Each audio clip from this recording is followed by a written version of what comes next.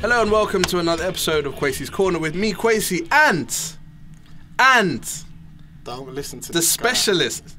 Nowhere near the specialist. This guy, the specialist, this is the man, Daniel Deej John, who's with us today.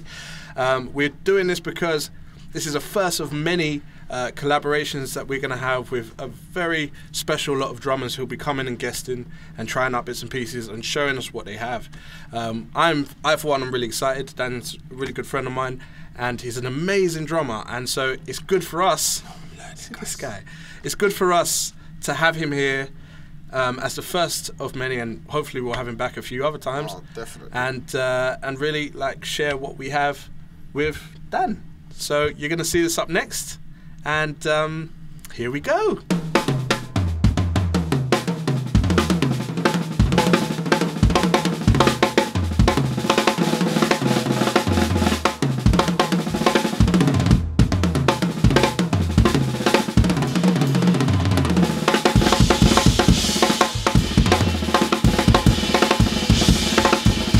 All right, so once again, big welcome to Daniel Deej. Thanks for coming. Thank you for having me, Really man. good to see you here. It's good to see you, man. And we really want to know what you're all about. So I'm just going to do a quick intro on you from my perspective, if you don't mind.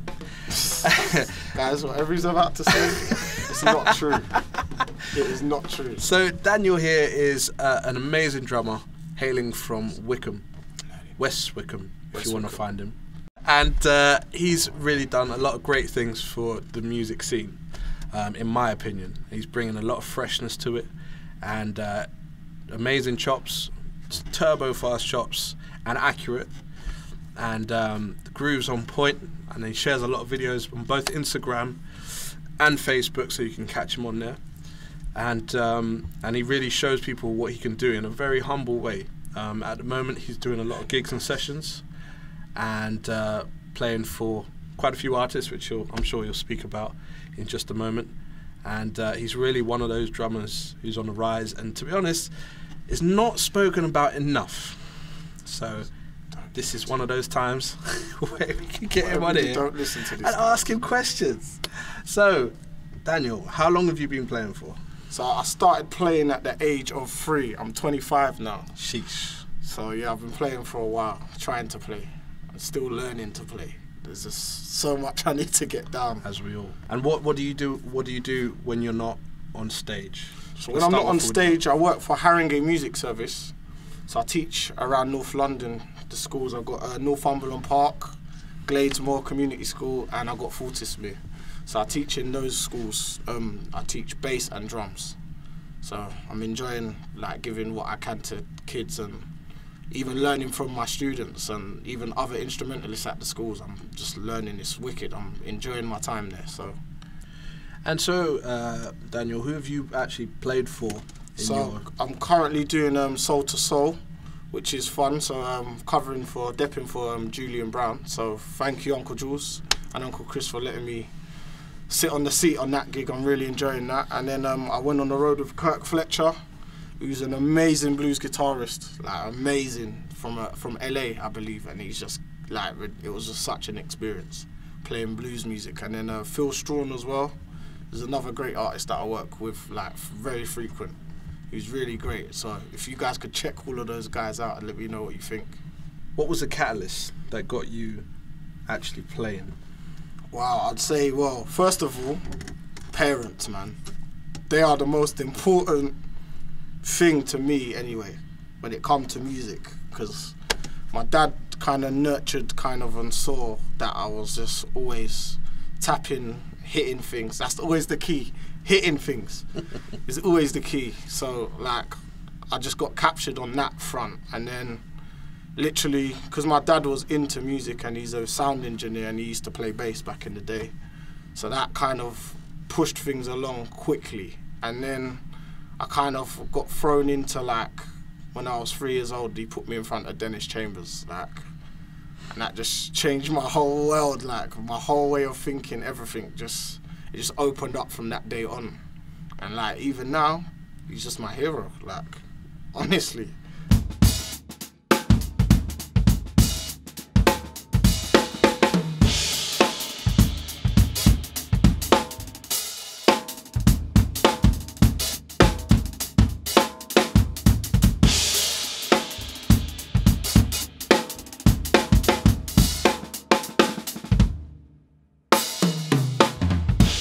So we're aware that you endorse a few companies yourself. Yeah. In your professional walk. So if you could let us know what companies you're with. And best sticks in the world, ProMark, Ricky Latham's, love them to death. Evans, so Didario, Evans, Meinl Cymbals is just beautiful. It's the best thing since sliced bread. And Pearl, I love Pearl. I've always been a Pearl fan. That's the only drums I've ever owned. And I just love them. So thank you guys. And also Sire Snares. So if you could check them out, they're really great. They make really great snares. Like honestly, they're magnificent. Like the craftsmanship that goes into the snares and the body, the sound is just like next to none. So just a huge thank you. And also a head armor cases is what my drums sleep in. So without those, they wouldn't remain as beautiful as they are. So thank you. What is it that would you say that causes you to kind of fall in love with these brands one by one? Let's give us some insight. More importantly, I think it's just my sound. I think it just I don't know. With Pearl, it's just always been, their drums has just always had me. Like from when I was younger, I first got my Pearl kit at the age of 7, 8, I believe. My dad might quote me wrong, but yeah, that's when I first got my Pearl kit, and I just never gone back since. I've never looked back. With the cymbals now, Meinl's just got it down completely to a T. Just have my sound. It's all about sound for me. What cymbals were you using today? So today I was using a 20 thin hammered crash on my left hand side, which is really great. I love the sound of it. And then I've got this is another phenomenal drummer, guys, Benny Greb. So I've got his hi-hats, which are called the sand hi-hats, 14 inches. And then I've got a 20-inch medium Byzance ride, extra dry, which I love to death as well.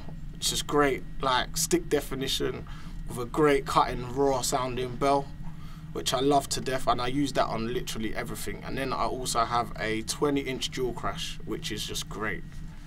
So yeah, that's what cymbals I use today. All right, so today you were gracing us with your presence and skills on the Decade kit, the Pearl Decade.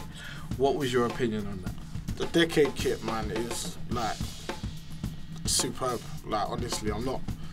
People might say I'm biased because I play Pearl and I love Pearl, but honestly, it's just sweet, man. Like the tone of the toms, easy to tune. Like literally, we just chucked on G2 coateds today. Yep, just a quick shout out to Didario Evans. Shouted up Pete Moffat today, and he was able to hook us up with some, which is amazing. We actually fitted the G2 coated heads on today. Literally today. And tuned them up, and they sounded magnificent, sweet as you've heard. Yeah, I mean, it's just easy to, like, honestly, the Decade kit is comfortable, it's easy to tune, and for the money and the budget of what you're getting, I recommend it highly. Like, if you want a top level kit, I'd recommend getting that.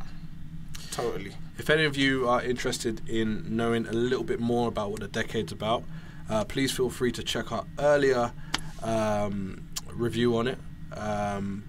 We did that with Evans heads as well.